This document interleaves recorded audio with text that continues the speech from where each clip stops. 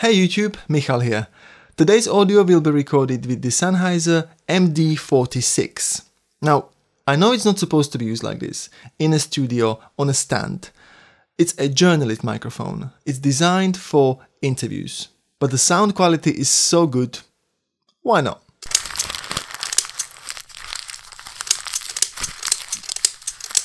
If you are looking for a good interview microphone, hopefully this video will help you decide. And here is a few examples of the microphone in the action. I would say it's the audiences that really make it, for me personally. It's because the show is so old, and it's known from people age 6 all the way up to elderly people. Everyone knows the music and the songs, so we had to design the filter so it was a much lower filter.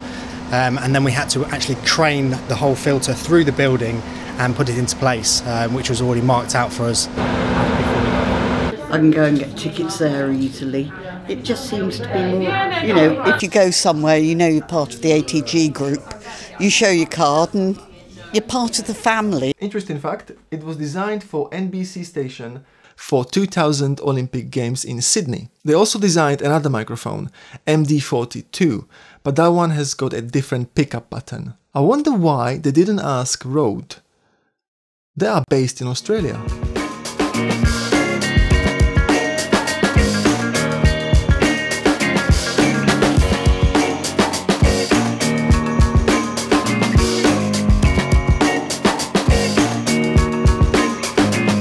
It's an XLR microphone. I have it connected to my Zoom H5 with an XLR cable.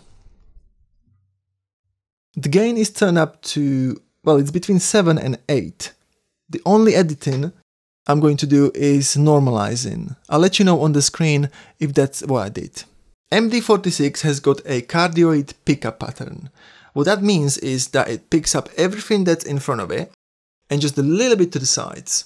Ideal for interviews. The pickup pattern is in a shape of a heart, hence the name. Solid build quality, all metal with a nice weight to it. The other microphone I mentioned, MD42, has got a omnidirectional pattern, which means that it picks up everything around it. Everything, including the background noise. And that's the reason why I chose this one over it. I don't want the noise, I just want the voice. The advantage of using a omnidirectional microphone is that you don't have to point it at the subject's mouth.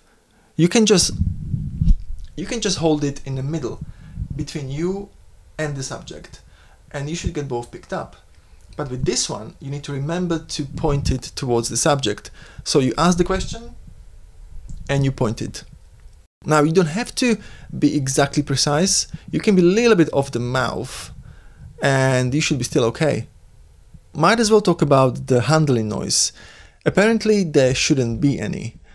That's one of the selling points. And what I mean by handling noise is your fingers moving up and down the microphone itself. Like this.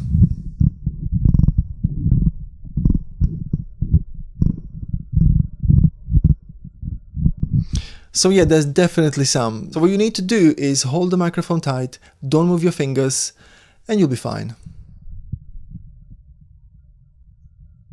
How well does it perform in windy conditions?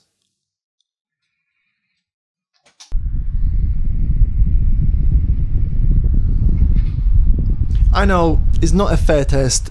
You're probably not going to be using it in wind this strong. To be honest, I haven't used the microphone outside in wind yet. All the videos were done indoors, but I would be careful. They claimed that there is no handling noise as well, so I normally use the microphone with this foamy on top. It's just a cheap one from Amazon. The original one was quite expensive.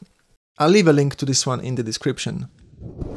I prefer the look of the microphone without it, but I use it for two reasons. One of them is the wind protection, the occasional breath from the mouth, and the other one is the spit. Some people are quite spitty when they speak, and I don't want that on the microphone. Great build quality, great sound. Definitely consider it if you're buying a new interview microphone. Like and subscribe, share it with your friends, and I'll see you in the next one.